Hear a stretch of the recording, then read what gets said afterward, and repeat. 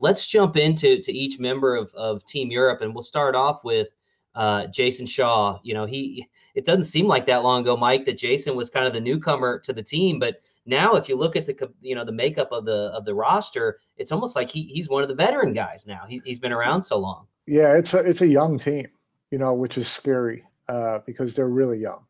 Albin and Jayson are the old guys.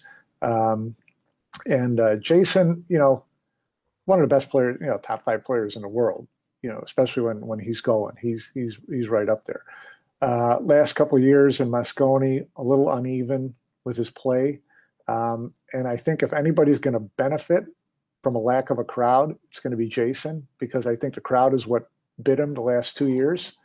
I think, not that the crowd spooked him. I just think he got himself 2 years ago in 2018. There was no doubt that he got himself way overamped for a couple of those matches. And the key match that he lost to Skyler, he fouled twice in the same rack, and they were not, hard fouls. So I think that having him play at a little more of an even keel, but still maintain his emotions, is going to be a benefit for him.